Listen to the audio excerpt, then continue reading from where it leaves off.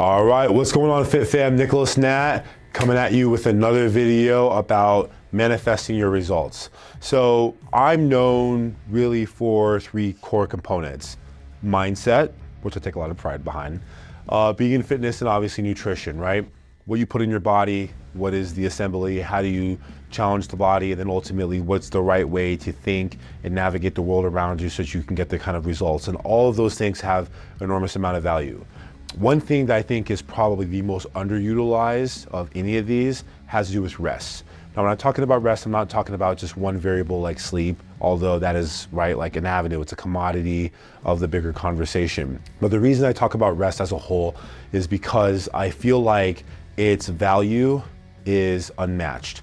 But the sexy information has to do with the right sets. You know, is it about getting muscles? Is it about getting toned? What's the right and the best workouts that you could do? The right clothing and all that stuff. Or, you know, what's the best foods, right? Should you be a vegan? Should you focus on carnivore? Should you focus on keeping the same type of a diet, or should you have an illustrious diet? All those might be great topics, they might be great questions, but the reality is that when we think about ultimately seeing change in our body, that comes via one certain thing called a hormetic response, or hormesis, right? In short story, what hormesis really is it is your body actually adapting from the inside out. So we have two different layers that we think about this. Let's just think of it like this. Below the surface is what we call the genome, and then above the surface is the epigenome, right? Both of them are basically a representation of what's happening in your body. Now, we don't see the genome, but we can see the effects of that through our exterior. And so let's say that I'm a person who wants to focus on recomposition, which just basically means changing my body structure. Maybe I want to lose some weight. Maybe I want to tighten up after the holidays, I let myself go, or maybe summer's coming, I'm going on a vacation, or maybe I just want to focus on being a healthier version and tightening up or expanding my tissue. Okay, so if that is the case and that's the position that you're in, it's going to require you to definitely work efficiently and do the right things inside the gym. Lifting the weights, going to the gym, doing the cardio, burning calories, and then also putting the nutrients in, again, essentially the core nutrients. But mind you, none of those things are actually affecting what's happening in your body. It isn't until we actually lay down to go to sleep, we move through our alpha wave, and then we move into our theta, and then eventually into our NREM, and then our delta wave sleeps, where we start to see change happening in the body. That's when we're starting to see your body move from its awakened state, which we call fight or flight, and that's, you know, in the autonomic nervous system, into a rest and digest, which we call the sympathetic response. When we're in our rest and digest, literally our body is resting, our heart rate goes down, and we're in this position where now we can relax. Doing that is actually giving your central nervous system, and for those of you who may not know what your central nervous system is, your ability to hold information and your ability to think, your ability to see, your ability to move and navigate the world around you is your attention span that's happening via your brain stem from your brain and into your body.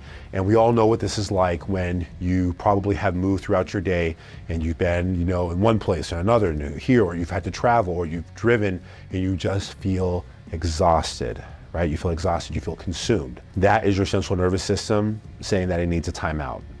Now, in addition to that, when you're sleeping and you're not moving around, that is rebuilding itself. Now, the tissue, you went to the gym and you were running and you were climbing and you were, you know, jump roping and doing all these different things, and that's great, but that is the actual process of breaking down tissue. That's called going catabolic. You break the tissue so that it can rebuild itself, and that's great. You did a great job of breaking it. But now you actually need to sleep and let your body actually regrow the tissue that you damaged so that it can come back more resourceful and better, right? 1.0 to 2.0, 2.0 to 3.0. That doesn't happen without sleep. It doesn't happen without rest. The last thing, what I actually refer to as form of hormesis. There's many different ways to trigger hormesis. You can do that through exercise induced. You can do that through super cold exposure, right? Like super cold exposure, you get stuff, and we could go and make a whole different video on this. Might be coming in the future, but you're gonna trigger something called cold shock proteins, right? Cold shock proteins eventually influence your body beneath the surface, and in return, you're getting a much way better adaptable response, and your body is going to be more resilient. Same thing that happens with extreme heat. We call those heat shock proteins. That's all good, but if you're not actually getting rest, then you're not able to actually use the nutrients that you've eaten that day, right? So maybe you did go and you got adequate protein, you got excellent sources of vegetables, and now you've got the micronutrients and the phytonutrients that can, you know, not only build your immune system, but all the different systems.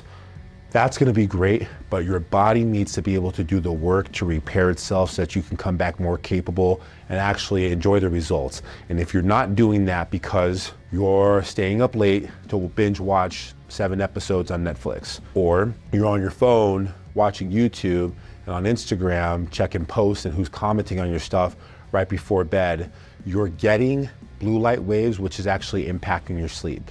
Maybe you're up because you have a presentation or your work is super stressful and you don't prioritize sleep, or you're eating food that's inhibiting sleep. There's a myriad of different stuff that we especially do here in the Western world that eventually causes issues with sleep, and you're not maximizing your benefit. And so to receive the full benefits and to maximize your potential for your growth in your body, you need to prioritize rest, you need to prioritize sleep, and making sure, which I'll also talk about one other thing, that you're allocating time where you're not working out, aka your rest day, is gonna be super important. There's this bodybuilder by the name of Ben Pakowski, and he's no longer bodybuilding right now, but he's an excellent resource. I'll never forget that I can't take credit for it, but something that I definitely subscribe to. You can have your different days that are parasympathetic and sympathetic. Sympathetic days might be the days you go for a walk, or you go on a hike, or you go to the gym, or you go to the climbing gym, and you're active and you're breaking tissue and you're doing so much and you're getting rest. Although you're getting your sleep, right, there's also going to be the days where they're sympathetic. You go and you get a massage, or you're going and you're doing other things that can stimulate blood flow to the body. You're going in, you're actively stretching, you're going to a yoga class. That stuff doesn't require as much tension to the body, and therein, or as a result of that, you're actually feeling a lot more recouped because your body, from a scientific standpoint, is able to utilize all of the extra nutrients and the extra rest to build on top of itself, and making you therefore more resilient when you do come back to these sympathetic days. And so rest is not just about sleep. Sometimes it's allocating and reallocating the time and how much energy you're going to devote to being active or extremely active. And so doing that is probably in the long term going to help you stay more consistent. And if you're more consistent and you can work hard at 1.0, then you can work hard enough to see results that's going to take you 2.0. And that just keeps growing and growing and growing. And before you know it, here you are back at square one, having come full circle, because you're seeing the kind of results you want to see in your body. Being consistent and working hard is great. Being consistent, eating the right food is great. Having the right framework and the right way of thinking is also great. But if you're not combining all of those things with the adequate rest, you're not cashing in full potential, and that's limiting the result, and it's probably at some point going to cost you exactly all of these other things, or these other things are going to come at an expense of it. So that is my final take on why you should be getting a lot of rest when you're focusing on challenging yourself and getting more out of your workouts. This is Natt with Natt Fitness, and if this has been a word for you, I invite you to do 2 things. First and foremost, definitely go like the video, subscribe to the channel, because I'm always producing more content, and the more content and the more people that subscribe to the channel, the more great information that I can present that can be of value for people like yourself. Second, lastly, if this has also been a word and there's other things that you want to see just how deep the well actually goes in the context of conversations, then I invite you guys to join me by downloading my ebook, Abs, Energy, and Confidence, the 4 Keys to Achieving the Holy Trifecta.